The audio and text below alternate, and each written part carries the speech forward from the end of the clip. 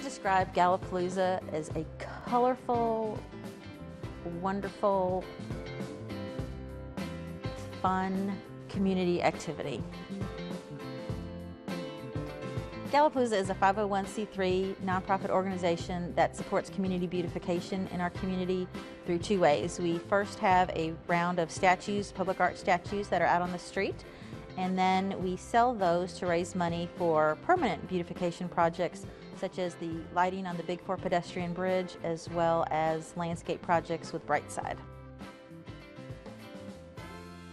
We have had 3 rounds of Gallopalooza. The first one was in 2004, the second one was in 2009, and obviously this round is in 2015, where we're going to be having approximately 50 artists creating more than 70 statues to date.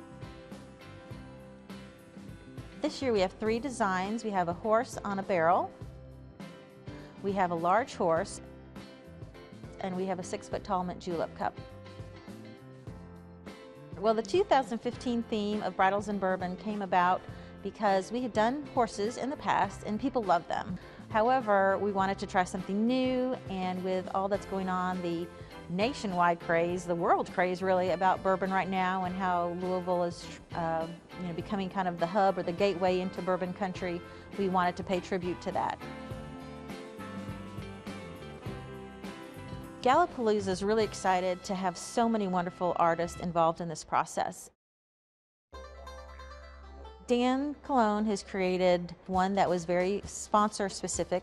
Computer Share is an Australian-based company who's new to Louisville, and they wanted their horse to represent their ties back to Australia. Pam Stockard has worked with Dan Cologne in the past to create designs in 2009. She's doing the other half of the Computer Share Australian horse, which is the Great Barrier Reef. Talked with Dan and said it might be really nice to have maybe one side an oceanscape and then maybe the other side something to do with the landscape itself. Well, we have the Great Barrier Reef, the coral reef, so we have a shark and a sea turtle.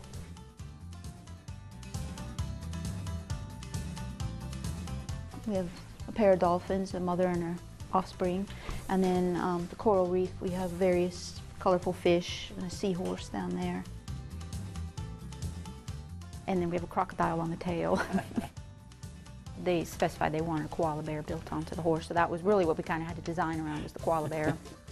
What's on the other side, there's a kind of a silhouette image of kangaroos, all kind of in a field.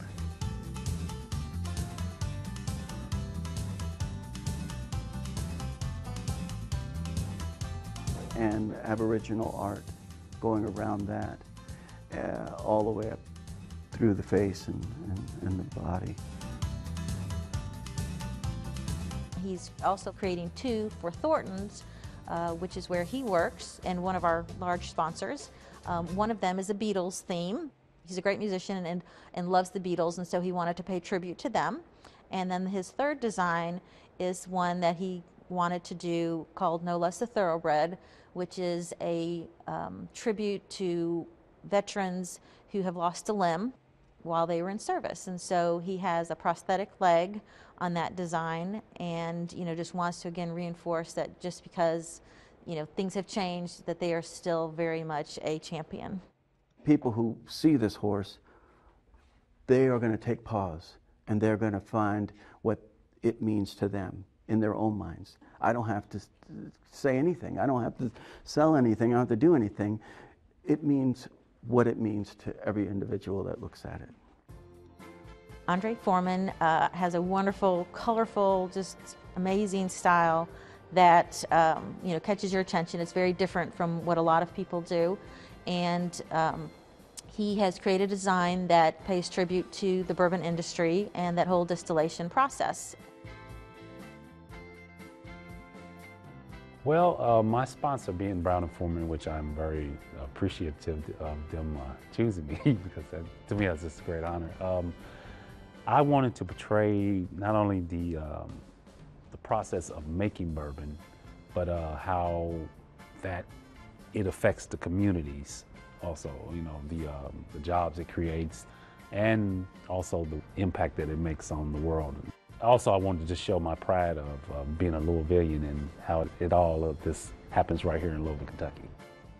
I wanted to put had the old Foster water tower there, as well as various little spots of the community in Louisville, Churchill Downs, the downtown area, St. James. And as we kind of go around the horse, we get into the worldwide distributing community. So like my first part here is Germany, kind of fades into the France distribution, and then toward the end of the horse, the worldwide distribution. And mainly the colors describe what's going on. So the barrel portion starts with the cooperage, which is the process of assembling the barrels from getting the wood, the processes of treating the barrels before they can even apply the bourbon. So I go from that to the actual distilling process and the bottling processes. If it captures their attention and makes them get in there and start looking and oohing and ahhing or just smiling, then I've done my job.